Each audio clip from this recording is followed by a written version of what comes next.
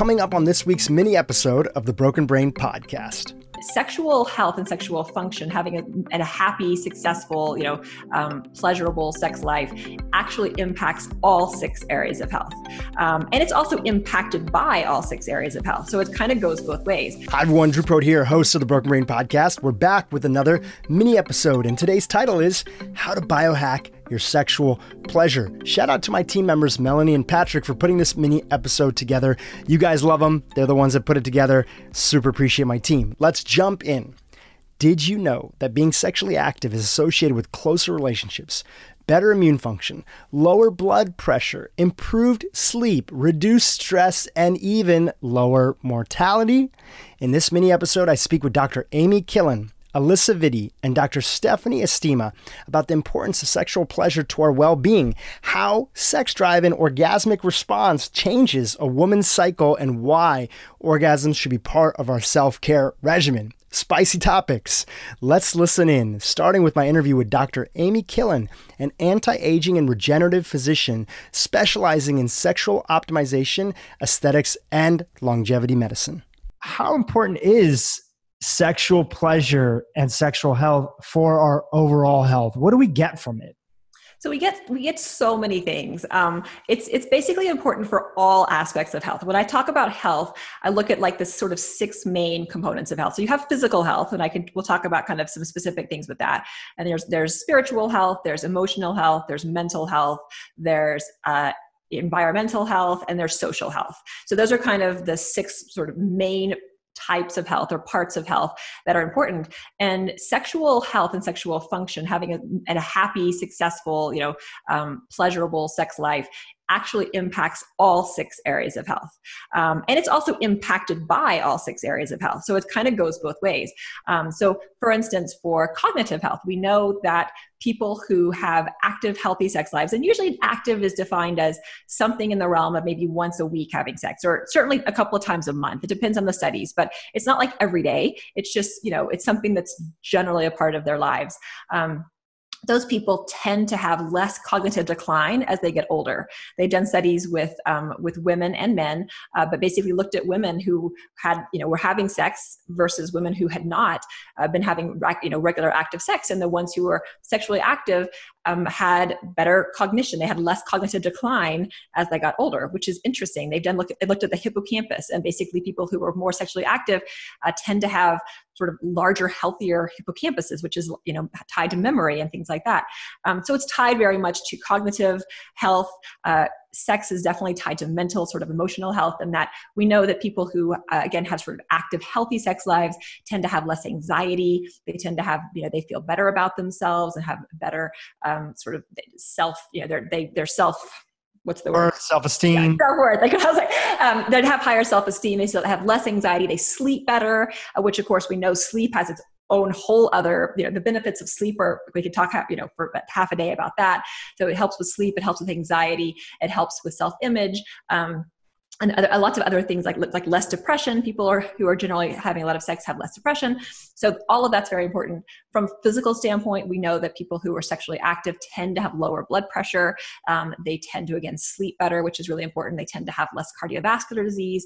There was one study in men, again, who looked at men over a 10-year period of time, men who were having sex at least once a week, I believe. And at the end of it, they showed that there was actually a 50% reduction in overall mortality in the men who were having regular sex versus the men who were not. Now, there's several things probably tied to that. I mean, you can't just say it's just sex. I mean, maybe they're just more active in general, or, they have a better relationship with their partner, et cetera. So, but these are pretty big things to talk about and to think about. And it's besides, sex is fun, but it also does all this really good stuff for us. A woman's hormonal landscape changes dramatically throughout her life. Because of this unique biology, understanding her menstrual cycle and its rhythm can be incredibly useful for optimizing productivity, weight, sexual drive, energy, mood, and so much more.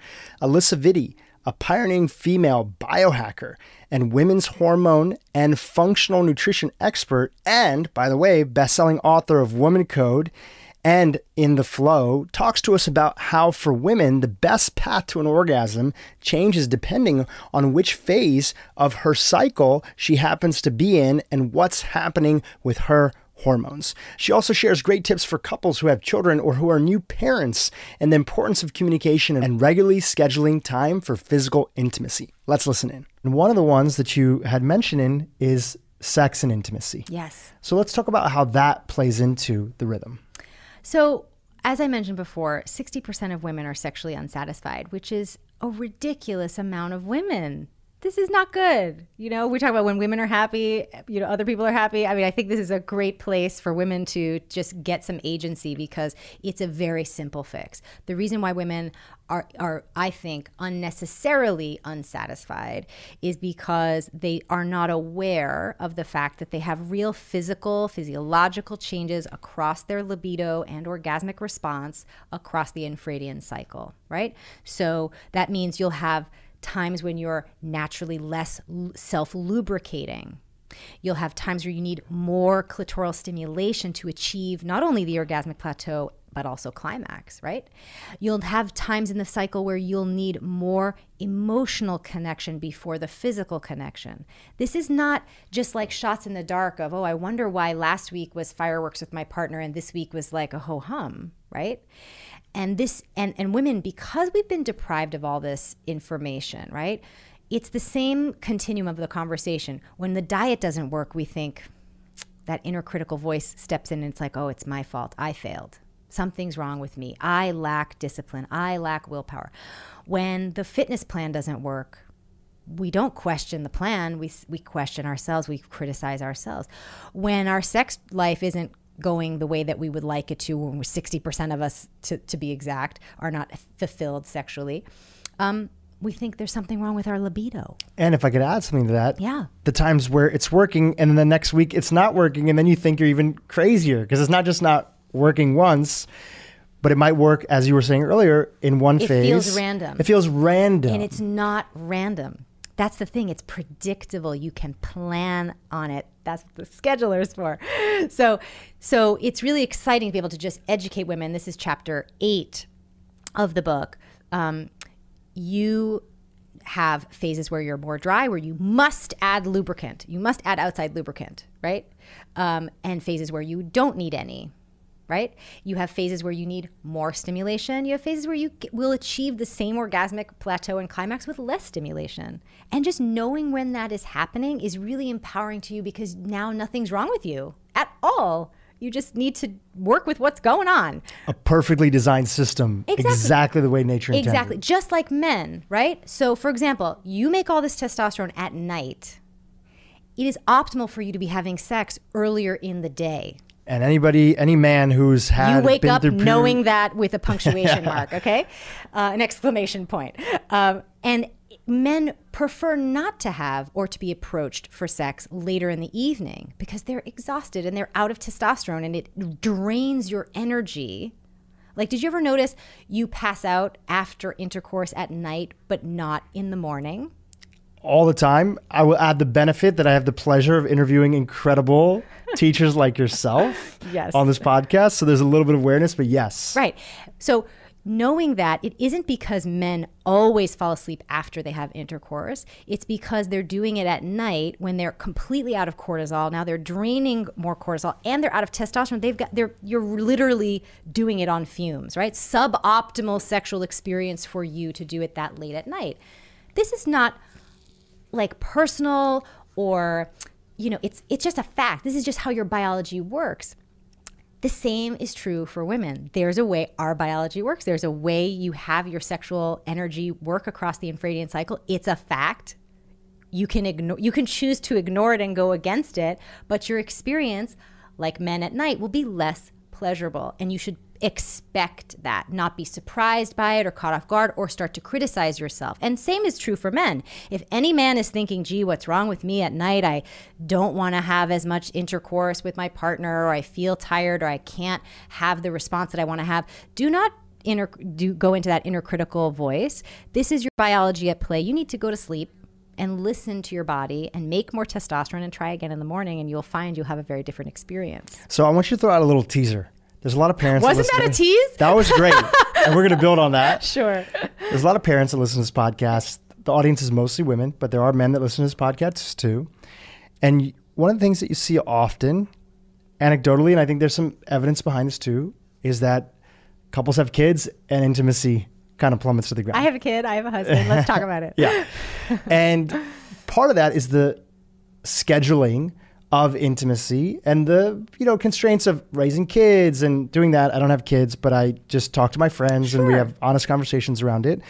And so what would be an example for a couple that has just recently had kids and now they're not having intimacy as much and they're trying to match up their schedules, how men can better understand women? And you kind of talked about how women can better understand men, that ideal. I think it's great to understand each other. If you're in a heterosexual relationship or if you're in a same-sex relationship, you should seek to not only be self-aware, but aware of your partner's patterns and needs too, because that's part of loving your partner. It's a huge part of it. It's a huge gift. That's why I put Partner Sync, by the way, into the MyFlow app so that you could make your partner psychic, so to speak. I put that in air quotes because isn't it nice to be able to just give your partner this information, right? So for example, any woman who's using the app can download her partner's email address into the Partner Sync, and then he or she will be given a hormonal dossier of where you are in your infradian cycle, your hormonal pattern, and it'll tell them, these would be ideal activities to do to build emotional intimacy, and here's how to optimize physical intimacy. And that changes across the cycle. So you have a recipe for success as the partner,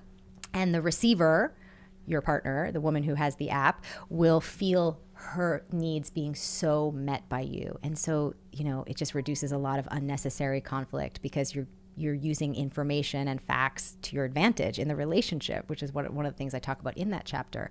But yes, when you have kids, you have to also factor in the different stages of having children. So there's like the infancy, newborn stage. Nobody's having sex, and that is okay because women have a 3-month postpartum period that must be honored. For her to have long-term health, you have to recover in an appropriate way. You must not be cycle syncing during this phase. You must be eating in a very particular way for postpartum for 3 months. You must be resting and remineralizing the body. And remember, everyone, whoever is involved in having the child, that the person who carried it, we get all excited about 3D printing. Literally, women 3D print human beings. Do you know how many micronutrients, omega-3 fatty acids, blood, white blood, everything goes into doing that?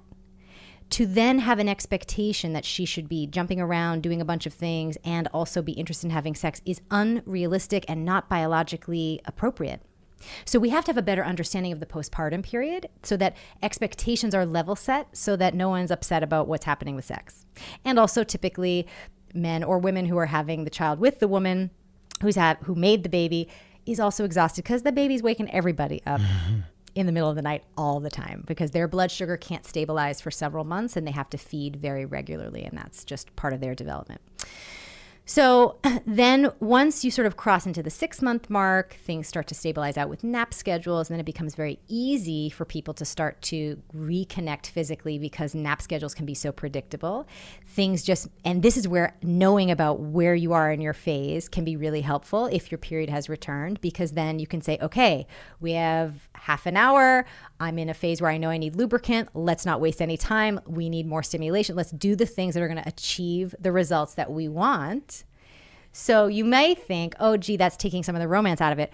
But that is one of the things that I think Esther Perel talks really well about mating in captivity in her wonderful book.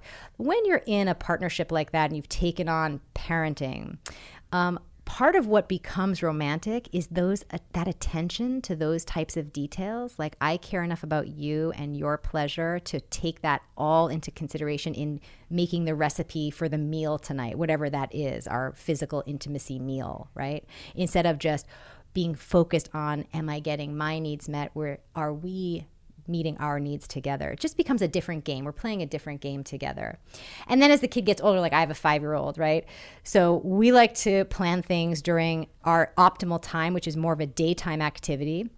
So we have to schedule that really creatively because nights during the week can be very late and exhausting, and neither one of us have energy for maybe full nights of activity. So we do a couple of things. We'll either schedule mini sessions during the week where we may not do everything that we can do, but we'll do some things that give us that sense of physical intimacy. And then when we can during the day have a more drawn out session, we maybe drop the kid off for a play date, or we do things, we get creative to have some time alone carved out where we can just be physically together without any of the constraints of that. And you have to coordinate that, and you have to schedule that. Yeah, coordination is like really the key, and that can happen when there's awareness.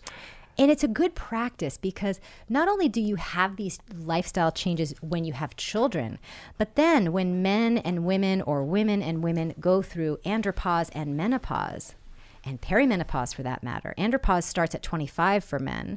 Perimenopause starts at 35 for women. And then everybody becomes post-menopausal or post, there's not actually a word for it, but men do get downshift into a lower state of testosterone, after 65.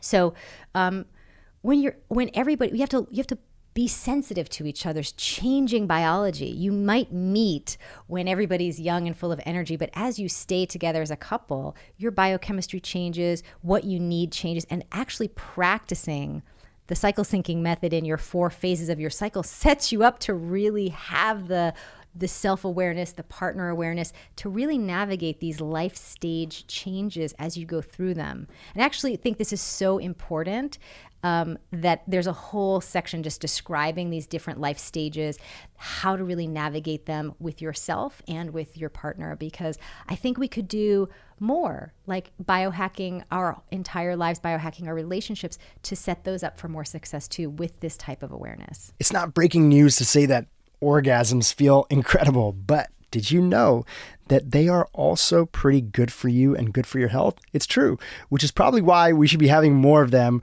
whether with a partner or solo. My good friend, Dr. Stephanie Estima, a chiropractor and expert in female metabolism and body composition, shares with us the many health benefits of having regular orgasms and her 7-day orgasm challenge. What is it? Stay tuned. Just to kind of circle back on the orgasms and the sex and the pleasure, that is such a big area when, even if we just want to stay above the head and say, listen, it's going to promote BDNF, it's going to promote healthy brain aging, it's going to reduce your cortisol, get you in a parasympathetic state.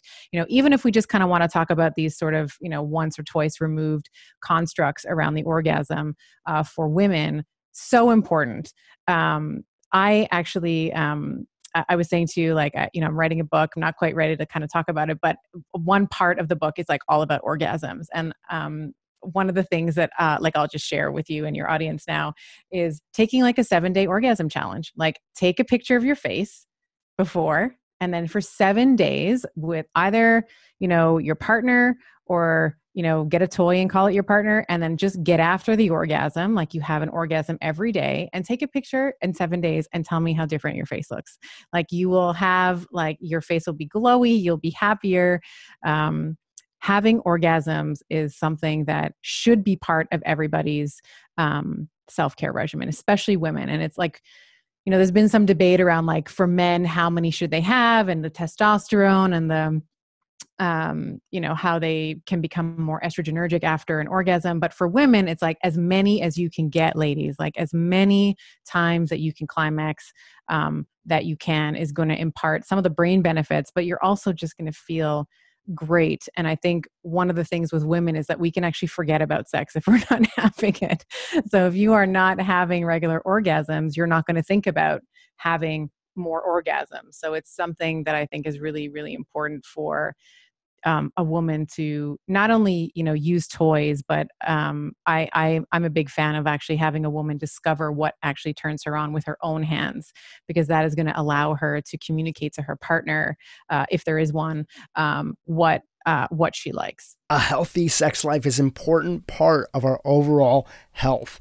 When we have a better understanding of what our bodies need to feel their best, we also have the knowledge we need to boost libido and have more pleasurable sexual life and overall health. Thank you for tuning into this mini episode of the Broken Brain Podcast. I hope you enjoyed it. Give some love to our featured guest in today's episode, Dr. Amy Killen, Alisa Vitti, and my dear friend, Dr. Stephanie Estima. You can find their social handles in the show notes, and you can listen to their full episodes in the show notes as well. Stay tuned for next week. Talk to you soon.